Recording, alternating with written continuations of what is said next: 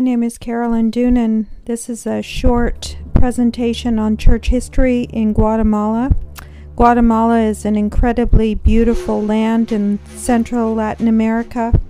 It is a country with diverse ecological system, lush forests, and arid terrain as well, and oceans on bordering two sides of it. From a distance looking in, it is a very beautiful city. The buildings are magnificent. City Hall in Guatemala City. Antigua, the original capital city of Guatemala. And yet, looks can be deceiving because not everyone lives in wealth. Some live in a garbage dump, eking out a living, trying to get what they can to sell to be able to buy food. Sometimes people die from standing on the heaps of garbage and a landslide occurs. Life is difficult at times.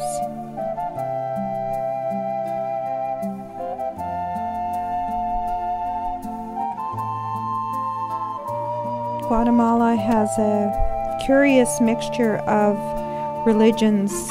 At one time, the Mayans were the ruling force, and there is a strong evidence of this even in ancient pyramids that are there yet remaining from this ancestral civilization. Beautiful carvings. Then, later on, there was a Spanish conquest and Roman Catholicism came along. Today, there is still a curious mixture of religions together. Sacrificing that took place long ago, to the point of lives being taken and being offered as sacrifice. Hearts ripped out of bodies and burnt as an offering. Bloodletting was important as way of sacrifice in the Mayan culture. The calendar, another very important element in the Mayan culture.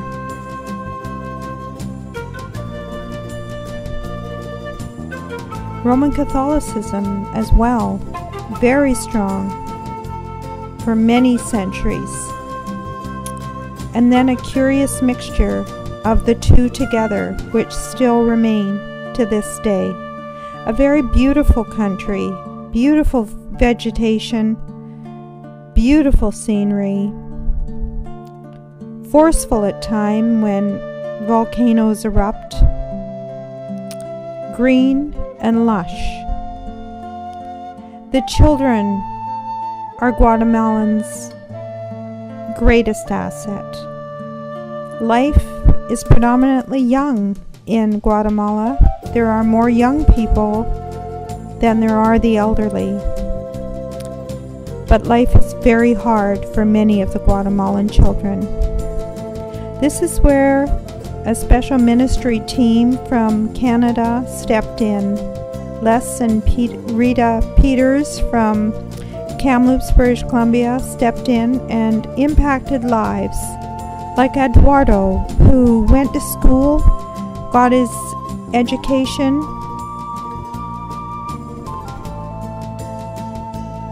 but predominantly Eduardo met the Lord.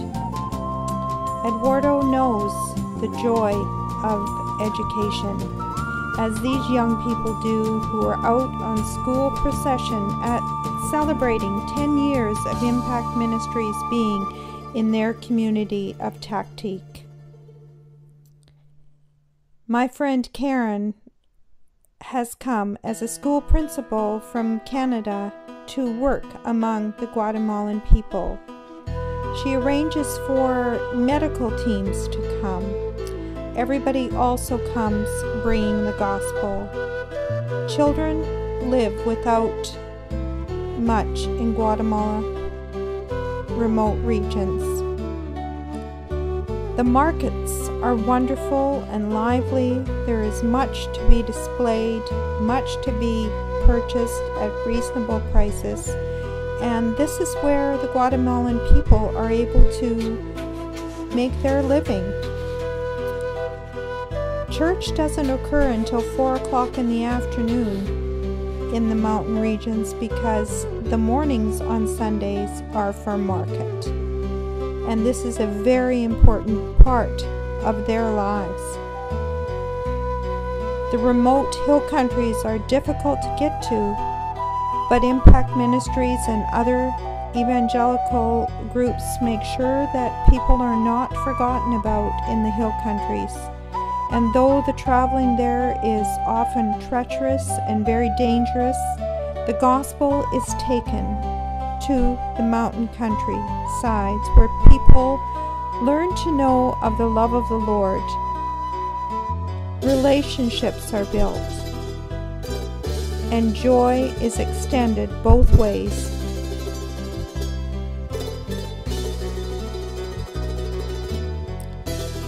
Simple things that we take for granted, such as bridges to cross over so we are not cut off when the rains come, are difficult to rebuild in Guatemala without backhoes and all the digging to be done by hand, but it takes place. And there is support. Life can look so colorful, and Guatemalans love color. There is an abundance of harvest.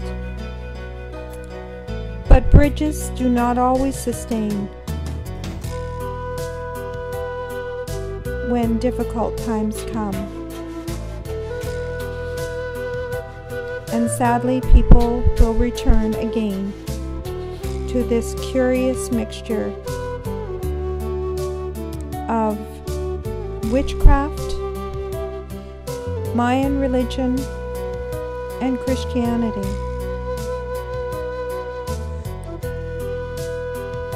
Christians that go there to minister strive to bring the love of the Lord to these people, and it is making a difference. The light of Christ is shining in their lives.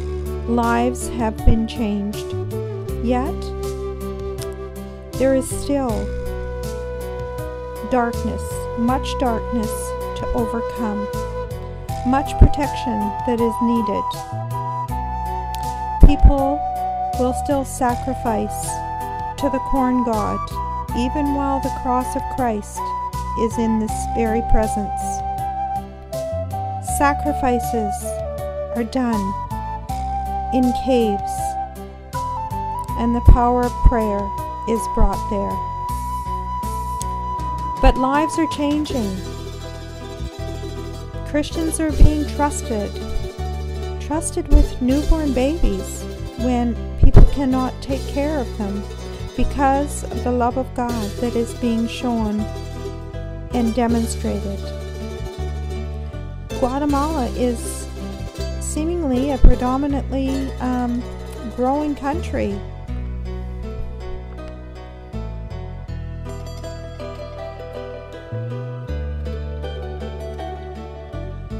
Growing in faith, that is, with 40% serving the Lord now. And though the flies can be difficult and hard to manage, if we look deep enough, the beauty is there and the flies are barely noticeable.